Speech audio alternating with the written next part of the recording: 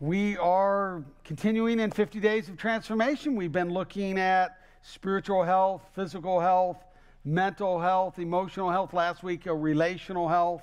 And this week, we're looking at financial health. Obviously, finances are a part of life, a part of what we do. Can cause us stress, can cause us to worry, can cause a lot of different things. So it's something that we're going to be addressing not only today and this weekend, but also in our small groups. You know, it's interesting, if you look in Scripture, you find that Jesus talked a lot about money, that you find that that Jesus talked more about money and money management than he did about heaven and hell. If you look at Matthew, Mark, and Luke, you find that 1 out of 6 verses talks about money or money management. Why? Well, obviously, because it can dominate our life. It influences our life. It influences others for good or for bad, of course. Now, the verse we're going to look at, if you have your Bibles, turn to or open your app to Luke 16. And it's really an interesting story, often a very misunderstood story about what Jesus seems to be approving. There's a dishonest manager here, and Jesus commends him. So some people walk away thinking, well, Jesus is wanting me to be dishonest. That is not what he's wanting. And so we're going to just look at that a little bit. He's actually the dishonest manager. He's also a very shrewd manager. That is what he is commending. He's saying that's a good thing. Shrewd meaning he's strategic, he's thoughtful, he's anticipating needs that would come, and those are the things that he's doing. So he uses this kind of, as Jesus often does, for shock value, keep people awake, they're paying attention, what's going on here, and then they really kind of dial in, and then there's a message that comes across. So I'm going to read it. If you don't have easy access to a Bible app, it'll be on the side screens, and then we'll talk about it, okay? Jesus said, there once was a rich man who enlisted a manager to take care of his property. But the manager was accused of wasting his master's possessions. So the owner called him in and said, you must now give me an account of your stewardship and report what you've done with what I've entrusted you, because your time as a manager is ending. The manager thought, what am I going to do now? I'm losing my job, but I'm not strong enough to dig ditches, and I'm too proud to beg. I know what I'll do, so that after I lose my job, I'll have plenty of friends to take care of me. So he called in everybody who was in debt to his master. He asked the first man, how much do you owe my master? 800 gallons of olive oil, he replied. The manager said, okay. And he tears up the bill and writes a new bill and says, okay, you only owe 400 gallons. Obviously, he's doing this under the table. Next, the manager found another debtor and asked, how much do you owe? The guy said, 1,000 bushels of wheat. The manager says, okay, I'll take your bill and you only owe 800. And so he's obviously doing this without the manager's permission even. Now when the master or the owner heard what the dishonest manager had done, he still praised his shrewdness. For worldly people are more shrewd in handling their affairs than are those who belong to the light. It's kind of a strange story, right? He's saying, you know, Jesus is using an example about a guy who's doing underhanded things, and he's saying, Hey, that's a good thing. Again, it's not the dishonesty, but the shrewdness. He says, and then in verse 9, Jesus says, use your worldly wealth to gain friends for yourselves. Again, an interesting statement. So that when it's gone, you'll be welcomed into eternal dwelling. He's talking about heaven there. Whoever can be trusted with very little can also be trusted with much. And whoever's dishonest with little will also be dishonest with much. So if you have not been trustworthy in handling worldly wealth, in other words, you're not a good money manager, you're not taking care of the possessions and the money and the things that God's given you here, he says, who's going to trust you with true riches? He's talking about spiritual riches.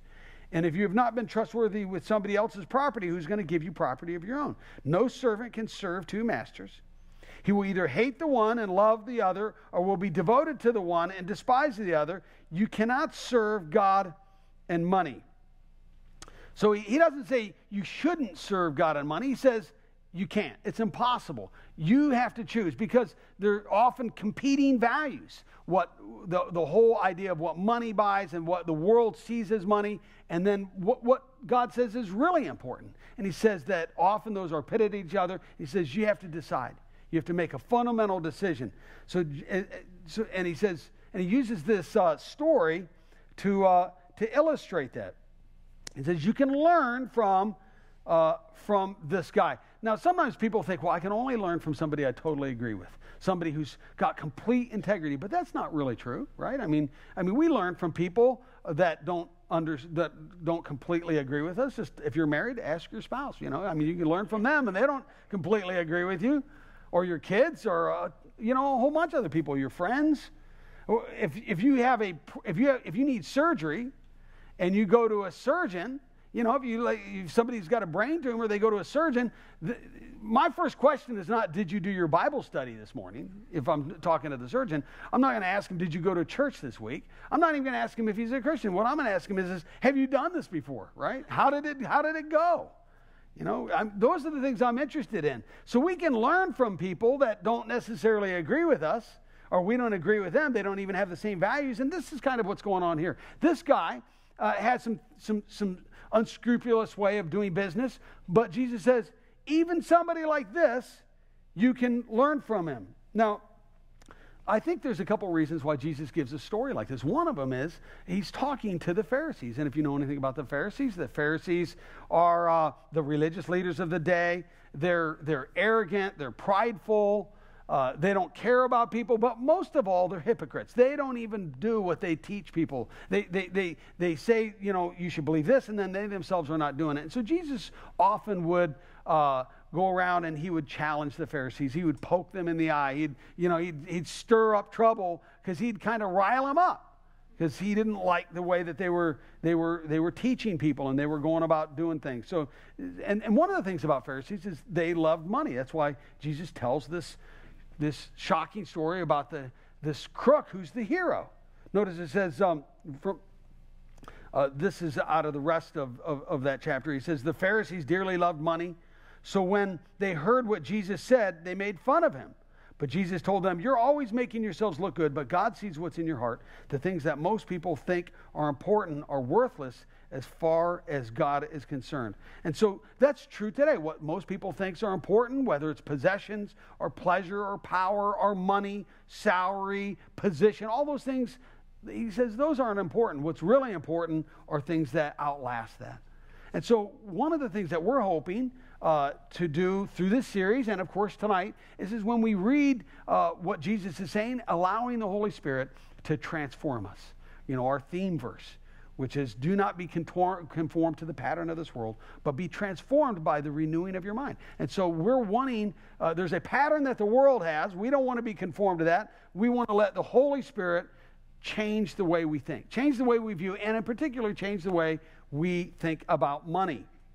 I think a second reason Jesus tells a story about this money managers. Many of us are poor money managers. Many of us don't save well. We don't retire, plan for retirement. We don't have good investments. We don't give well. Many of us are living, just hand to mouth, or we're not really thinking through how we're spending our money and using it and being good money managers. And so he says that's actually an important part of life, and how that's kind of a test, and how you use your money, how you spend it, all those things they're important. And so this guy here, he's resourceful, he's strategic, he's thinking through things, and he says, you can learn from this guy. So let's look at this story kind of a little bit more in detail. And 4 things, first of all, that we're not to do. We'll do this quick, and then we'll look at 5 things that we can really use every day in our life. Number 1 is don't waste it.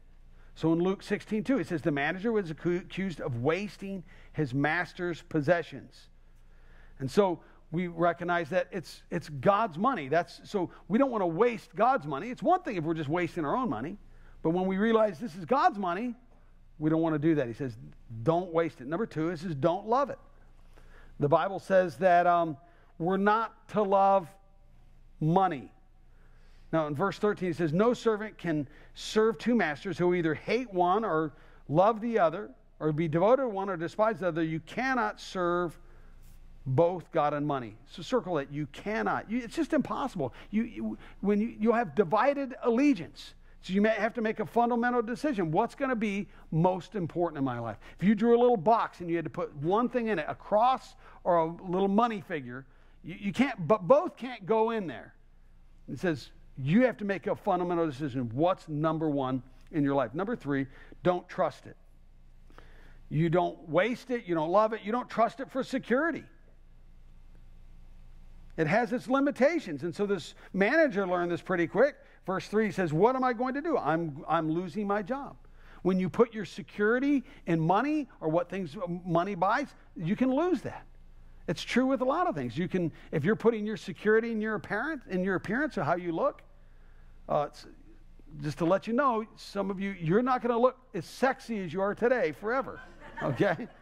I mean, that goes down, right? If you put your security in your health and you can lose your health, right? You put your security in your job, you can lose your job. You put your security in your marriage, you can lose that. You can end up divorced. You put your security, or that could end. You put your security in a loved one. That could end for some, they could die or something could happen.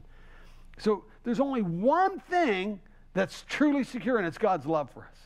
So that's important, that we root our identity and our security in the right thing. It's not that we don't manage those other things well. Where is our security coming out of? And it comes out of recognizing God loves you. Proverbs 23:5 says, your money can be gone in a flash, as if it has grown wings and flown away like an eagle. Right? Steve Miller sings a song like that, right? Fly like an eagle. Right? And in fact, there's the U.S. government has put an eagle on our money to kind of remind us it'll be gone soon, right? Every time you look at it, this will be gone. Number 4, don't expect it to satisfy. Sometimes people think that. They think, if I only won the lottery, then I would be happy. Then all my problems would be gone. But we know too many stories about people that they just story after story about the stress that it caused and breaks up their marriages. They weren't good money managers before they won the lottery. And so when we think that that's going to satisfy, that somehow I'll have more value if I have more money. But that's not true. Ecclesiastes 5:10 says, whoever loves money will never have enough. And whoever loves wealth will never be satisfied with his income. They always want more. Somebody asked Howard Hughes, how much does it take to make a man happy? He said, just a little bit more, And that's a guy who had a lot. Luke 12 says, guard against all kinds of greed, because your life is not measured by how much you own. And so our value comes because Christ died for us, because the Holy Spirit lives in us. That's where our value, that God wants to use us, and He made us for a purpose. That's where our value comes from, not by how much money we make or how much money we own. So those are things we don't want to do. Now let's look at some things that really are revolutionary. They're counterculture on how we approach money. Number 1 is what to remember every day. I remember that it all belongs to God. So that's the first thing. As a Christ follower, as we put our faith in Christ and we look at the Holy Scriptures, we realize early on that God made everything out of nothing, and He created it all. And so the whole universe, the stars, the planet, the trees, the things that are everything we have, God is the source of it. You say, yeah, but I earned that. I made money, and that's how I bought my car. Yeah, but who gave you the ability to earn? He said, well, I worked with my 2 hands. Who gave you your 2 hands? So we recognize, that God, He's the one who made it all, and He gives it as a loan. So it's loaned to us for, 80 years or whatever, plus or minus some years or a decade or two. And before you were born, somebody else had that stuff. After you die, somebody else will have it. Well, it's on loan for us. And so we recognize that, God, it's His. So that's the first thing. Now I want to demonstrate this. And I came up with an illustration, but I got to come off the stage to do it. I'm just going to give some money out. Okay? Okay, this is a $20 bill. Here's the instructions on this. You have to find somebody that you think, it's not yours, okay? That's the first thing. It's not yours. You have to find somebody that you think could be blessed with something. Either you give them the 20, or you can buy them a cup of coffee. You could even buy a couple people. Just somebody you think needs a touch of grace, okay? And here's a 10. You do the same thing, right? Instructions, not your money. Can't go buy Starbucks with that. You have to find somebody just to bless them in some way, okay? And here's another 20 right here. Okay, you got the instructions, right? Find somebody. Don't spend it on yourself. You just got to give it away. Somebody you think who would be blessed by getting some money. Now, was that hard? The 3 of you that got the money? It's not that hard, right? Why? Because it's not your money. I can do that. Give me more. If I'd given you hundreds, kind of the sky's the limit, right? It's easy because it's not yours. And when we recognize that it's God's and it's not mine, it changes things. It changes. We don't worry about it. We're not stressed out over it. We realize this is God's. So the first thing in being kind of this counterculture transformative thing is to recognize it's not my money. And so I need to then learn from God. God, how do you want me to use your money? I gave you instructions. So in that sense, I'm kind of like, I played God in that place. Where I said, okay, here's what you're supposed to do with this money. And you said, aye, because it's not your money. So the minute you think it's your money, then the argument starts. God says, this is what I want you to do with your money. You go, nah, I'm not doing that. Why? Because it's mine. Right? But when we recognize it's God's money, we fall into place, fall into cadence. I got it. No argument, no fuzzy math. I got it. I'm headed that way. And as I said, the worry goes down because you realize you don't have to worry. When you recognize that you get in your car's not yours. So if you get in an accident, you go, God, your car just got totaled, You go home and you realize your home is not yours. So you get a leak or something. God, you got a leak. Your kids need braces. God, your kid needs, it's not mine. See, it's not my problem. I don't have to worry about it because it's God's. Now, the first verse in this story says, the owner enlisted a manager to take care of his property. So he's saying it's his property. It wasn't the manager's. And so let me ask you a question. How are you doing at managing what God's given you? How are you taking care of your body? That was something that God gave you. How are you doing at taking care of your mind? Are you developing your mind? He gave you that. Your talents, your giftings, all those things, we're managers, just like this guy was. And God's saying, I want you to take care of it. Nobody at the mall right now is going around saying, well, I'm going to waste God's money and buying this piece of junk that I don't need, right? Why are they buying the piece of junk they don't need? Because they don't think it's God's money. It's mine, so I'll do what I want. But when we recognize I'm stewarding, I'm a manager, it changes. Number 2, God is using money to test me. There is a test. God doesn't just automatically bless people. He has a test that we go through. And so one of the tests that he has is he says, here's a fundamental test, which is how we manage money. And he goes, if we're good with that, then he gives us true spiritual riches. That's what's going on here. He said, and so life is this trust. It's a test. And how we respond is God says, I want to bless you in the same way. Now, one of the things that we talk about, the Bible talks about, is tithing. And tithing is a test. Notice it says the purpose of tithing is to teach you to always put God first in your lives. So there's a test. Is God first in my life? If I tithe, it demonstrates that. If I don't, it doesn't. And of course, tithe means 10%. So when I give 10%, it says, yes, God, you're first place in my life. I want you to hear a story of somebody who came by this week, and we got a videotape of her. She's a member of our church.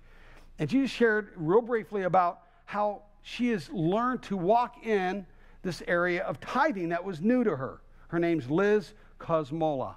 Watch this. Hi, I'm Liz. I've been going to Vineyard for a little over a year now. Last February, I attended the membership class where the pastor talked to us about the principle of tithing. At that point in my life, nobody had actually explained to me what tithing was, and I was not aware it was in the Bible or there was 10%. I thought every time the offering dish came around, you were just supposed to put whatever you had in the offering dish. After the membership class, I decided to go ahead and start tithing 10% every payday before I paid any bills, before I grocery shopped. The first couple times was very scary and intimidating to me. It's overwhelming almost to put that amount of money aside before you actually paid any of your bills. I talked to God a lot during that time, and I stuck with it, and throughout the year I started to notice that instead of living to paycheck, I was actually having extra money left over at the end of every paycheck, which had never happened before. At Christmas this year, I started to consider skipping a tithe in order to buy presents for my friends and family. And I talked to God a lot about it, and in the end I decided to stick with what I was doing and honoring God that way. In January of this year, after a very stressful week at work and a very stressful year on a project that I'd been working on, the president of my company called me up to his office to tell me that he wanted to thank me for all of the work I had done the previous year, and to show his gratitude, he handed me a bonus check for $1,000, which was about 1 week before my credit card bill was due. I knew at that point that that was God working for me and letting me know that he was taking care of me, and he recognized the sacrifice that I had given at Christmas time. Tithing will help to bring you closer to God, and it will increase your faith in him, and it will help you to do what he is asking of you as well. It has changed my life. I know it will change yours too. It's a great story, huh? Very good. Yeah, we did a survey about 3 months ago, and we asked some different questions. One of the questions we asked was this, I am offered, this was a question for you to answer at the survey. It says, I am offered an easy method to give to the offering using my credit or debit card. And it was our second lowest one. The other one was prayer team ministry, but it was 64% said yes, but the others said, no, I'm not offered that. So after that, we got this Easy Tithe. You've been hearing about it. And Easy Tithe is an easy way to give if you want to give through a credit card or debit card. So I want to just walk you through this so you can pull out your phone. If you have a smartphone, pull it out now. If you're already given a different way, then just this is a time for you to play like a game. Just open your favorite app, and I give you full permission, no problem at all, okay? And what I want you to do is I'm going to kind of walk you through on how to do Easy Tithe, okay? So it's real simple. The first thing is, let me have the next slide, is just go to your, that's for an iPhone, but go to your, if you were going to text somebody, okay? So you just open up that texting app, okay? And it'll have a place at the top that says to. So that's an empty block, so you'll want to put in this number. Go ahead in the next slide. Next slide. There we go. So that number is, it's a local number, 757-230-2110. So you can just put that in now, okay? And And I'm going to, if you're tithing a different way, I encourage you to at least give like maybe $5 to the food pantry or something, right? That's above and beyond your and that way you'll know how to use this. And sometimes we will take alms offerings this way and so forth. So, you can be part of this. So you put in that number, and then you put in, let's say, put in $5 to food pantry, okay? And so when you hit send, it'll go, and you'll get a response back that says, please complete this one-time registration to submit your gift. And so you click on the hyperlink. And then that will come up there, that next page. And then you fill in your name, and your address, zip code. You just put your credit card number in there. And it's secure, not just through this site, but also the credit card company's own security procedures. And then once it's got it in there, from then on, you'll never get that other prompt. You'll put in $5 food pantry, and it goes right there. You go $50 missions, goes right into there. And then, of course, you can tithe as well. You just put in the amount. If you just put in amount, it automatically goes to the tithe. You don't have to put in tithe. So that's how simple it is. We were looking at possibly doing an app version. There's other companies that do this. We thought texting was the easiest way to do this. Very, very simple. And so during, when we're giving at our offering time, some of you can just pull that out and and save it as an easy tithe. And that's how simple it is. Okay. So now I want to look at some of the things that money tests. First of all, money shows what I love most. And no matter what we say, when we look at our calendar, how we spend our time, and we look at our credit card statements, or our banking statements, that is really what we love most. That's the acid test. What's most important to us is how we spend our time, how we spend our money. And so that's one of the things that giving does. When we love something, we give to it. You can't love without giving. You can give without loving, but you can't love without giving, because that's part of loving. Now, Matthew 6, Jesus says this: don't store up treasure here on earth. In other words, don't hoard it, don't pile it up. Instead, store your treasure in heaven. We'll talk about that in a few moments. For wherever your treasure is, that's where your heart will be. So he says, wherever your treasure is. So most of you, you're not worrying about how Microsoft is doing right now, unless you have stock in Microsoft, right? And then you're watching it. Then you're more interested. But if you don't have any investment in there, you don't really care how it does. Most of you don't care about how Toyota is doing, because you don't have any stock in Toyota. But you start putting investments in there, then you start being interested. And so wherever our treasure is, that's where our mind is. That's where our affections are. That's what we're thinking about. Number 2, money shows what I really trust most. If we have faith in money for security or for happiness, and I'm building that, and that's what I think about. That's really becomes the test. Or do I really trust that God is the one who's going to provide for me? Proverbs 11:28 says, if you trust in your money, you will fall. But if you trust in God, you will flourish like a green tree. And so that's a test of how important God is to me. Now, let me just say, if you don't feel that close to God, if you feel distant to Him, then I suggest 2 things. 1, spend more time serving God, serving people in Christ's name, and then also do something with your money. Do something outside of yourself to make a difference in people's lives.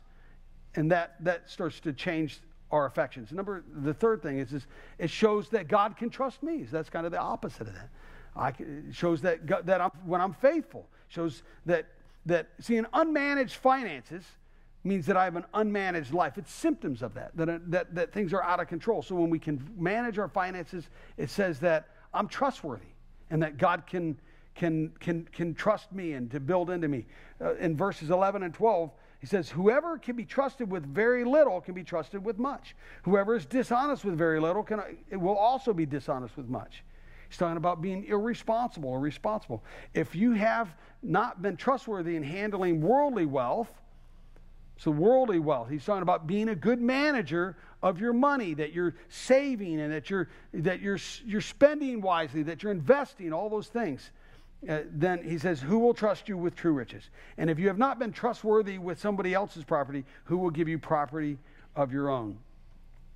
And so he says, it kind of goes back to this idea recognizing it's all God's. And God wants to bless me with stuff. And what if one of the wealthiest men in the world was like your relative, like somehow you're related to Warren Buffett or something. And he said, when I die, which is probably not too far off in the future, when I die, he goes, I want to give you all of my wealth.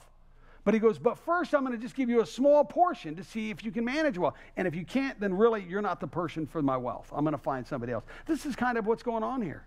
And so what would happen if that was the case? You'd manage it well because you know something else is coming. Well, life is a trust. It's a test. And God says there's greater rewards coming, spiritual rewards, eternal rewards. He goes, but I'm seeing if you're trustworthy. And he's using something as fundamental as money management to evaluate that. Now, the third truth is, first, it all belongs to God. God uses money to test me. Number 3 is money is a tool. Now, God uses money. It's part of his purpose. That you say, well, isn't money the root of all, isn't money the root of all evil? Well, the Bible says, no, the love of money is a root of all evil. It's not money. Money can be used for good or for bad.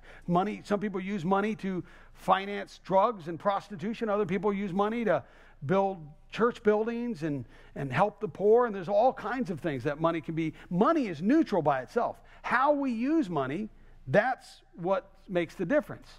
And so the Bible says that we're to use money, but we're to love people. Sometimes people get that mixed up, though.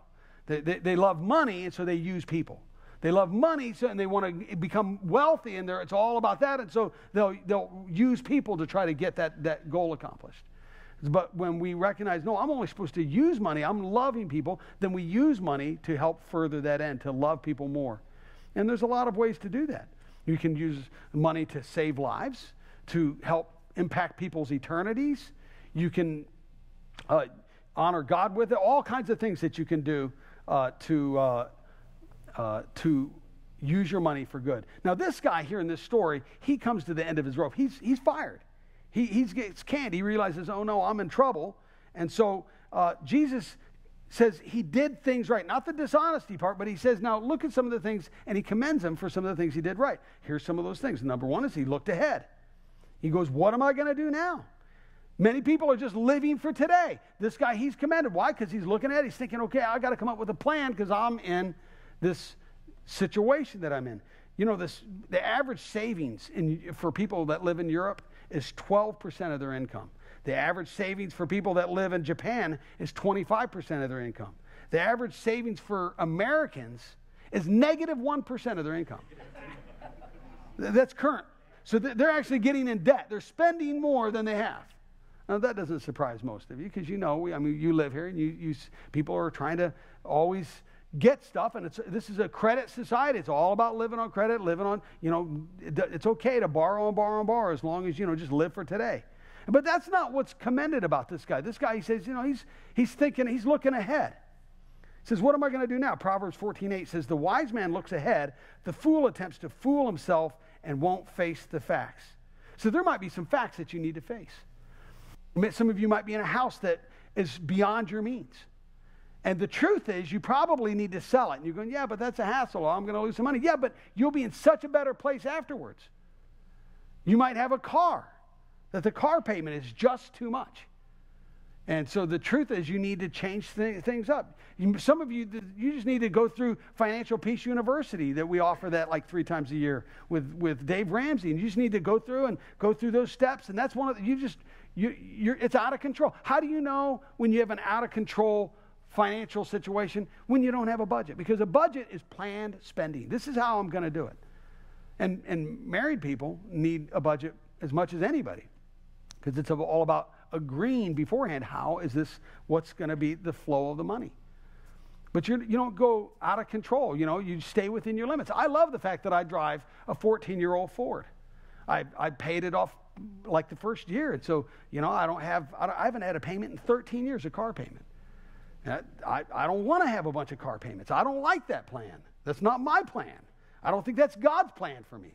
I want to stay within, and my car is just to get me from A to B. It doesn't prop up my ego. I don't need a car that I can't afford, so I'm okay with that. And so some of you might need to just face the facts and say, hey, I don't want to fool myself. And then he also made a plan. He says, I know what I'll do. and he thinks it through. How am I going to get there? And as I said, having a budget, coming up with it. Proverbs 16:9 says we should make plans counting on God to direct us. So we don't do it without God's counsel, but we make plans. And then he acted quickly. He didn't procrastinate. He didn't say someday. He didn't say one of these days I'll do it, I'll get around to it. No, he jumps right onto it. In verse 4 he says, I know what I'll do so that when I lose my job here, people will welcome me into their houses. So he's making plans. He's getting to it. Now, number 4, the best use of my money is to use it to get people into heaven. It's not the only use. It is the best use. It is the best use. Now, here's a problem verse that many people don't understand in verse 9. Jesus says, I tell you, use worldly wealth to gain friends for yourselves. He's talking about building relationships so that when it is gone, they will welcome you into your eternal dwelling. He's talking about heaven. Now, he's not saying that you can buy your way into heaven, because you can't. You can't buy salvation. That was purchased on the cross. Jesus Christ paid for our salvation. It is a free gift when we put our faith in Christ. So he's not talking about that. But what he is saying is that we can use our wealth, we can use our affluence for influence. We can use our money to help promote the gospel, and people come to Christ, and then they end up in eternity. Now, just imagine with me, you die, you go to heaven, and when you get there, you have like 100 people that come up and say, hey, I want to just thank you because I'm here because of you. You didn't just use your worldly wealth on your own things and just, paying bills, and you were a good money manager, and you helped promote the gospel with your money. I came to Christ through it. That'd be pretty awesome. I'm looking forward to that. That's one of the things I want. Is that I'm expected to greet people and find people in heaven that and they're going to come up, and I know I'm going to come up to somebody. People made sacrifices for me, and I'm thankful for that. And so that's a great way. When you buy a Christian book and give it to somebody, when you buy them a Bible, they don't have a Bible. When you help people in Jesus' name, you're promoting the gospel, and it's all starts. Some people water, some people plant seeds. God gives the growth, but the rewards are passed out because we're using our influence, and money is an influence. Number 5, one day I'll give an account to God. One day I'll give an account to God. So the way I use my money, the money that God's entrusted to me, because it's not mine. If I'm a good steward, there will be a day of an accounting for that. And it really matters. Notice this in verse 2. He says, you must now give an account of your stewardship and report what you've done with what I have entrusted to you, because your time as a manager is ending. So there will be a time when your management ends. It's the day you die. But right now, you're managing it. But there will be a day when it's over. You're not going to live in this world forever. You're going to go on, and there's going to be a day of an account. And so that's why Jesus tells the story. So we don't say, hey, I didn't know. No, he'll point back to a day like this, and he'll say, no, there was a day when, and for some of you, this isn't the first time you heard it. But for some of you, if it is, he'll point to this day. He'll say, this is the day God said, that I said, hey, I expected you to be a good money manager. I expected you to at least be like that crook.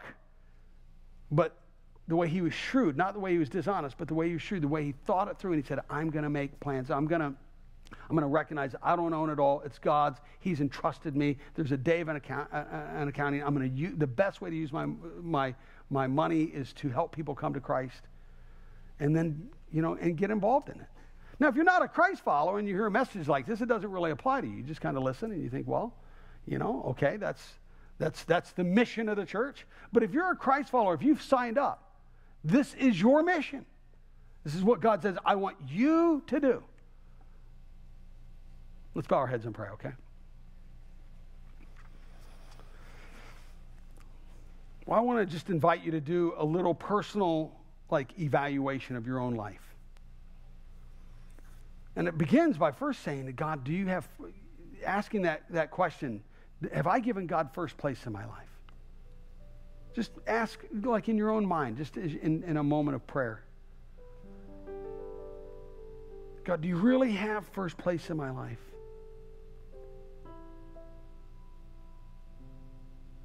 Can you, just ask God, say, can you trust me?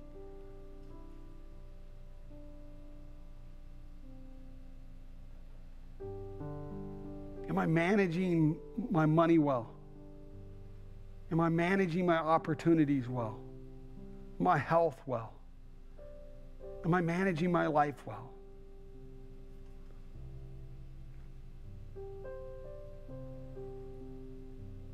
And then say, God, how much am I investing into eternity? Will anybody be in heaven because of the way I'm using my money? I invite you to pray this. Just say, dear God, I don't want to waste the money you've entrusted to me. I don't want to waste it. I don't want to love it. I don't want to live for it. I'm certainly not going to trust it for my security. I don't want to expect it to satisfy and meet needs that only you can meet. Would you say, God, help me to remember from this day forward that everything belongs to you.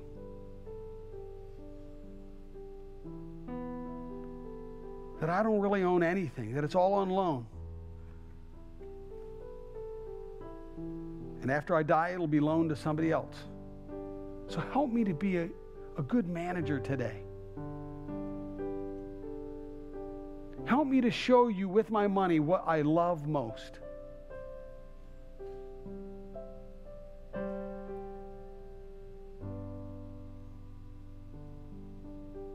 You say, God, help me to remember that money is just a tool. It can be used for good or for bad. So help me to do what this manager did right, to look ahead, to make a plan, to not procrastinate.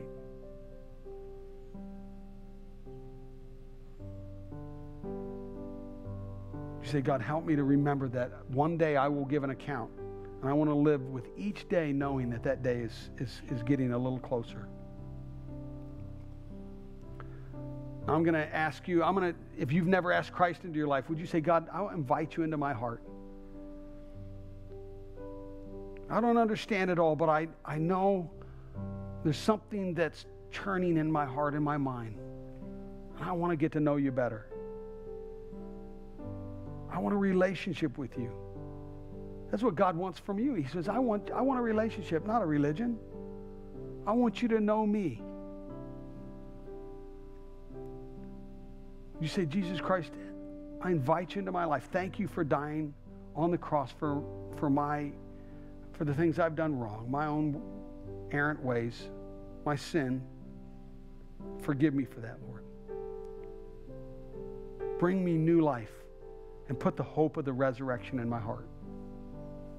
In Jesus' name, amen. Well, we have our prayer teams that are going to come up. If you'd like to receive prayer, some of you might be in here just and you know, something's going on this week and you need prayer for that, and we'd love to pray for you, okay? You can stand with me and I'll dismiss us in just a prayer of blessing, I guess, huh? Okay? Lord, we thank you, Lord, for the truth of your word and how it can transform us. Help us, Lord, to be transformed. And Lord, we just pray that as we encountered your word, that we don't forget it, that it just resonates in our life. Help it to transform our hearts and our minds. In Jesus' name, amen. Lord bless you. Thanks for coming tonight.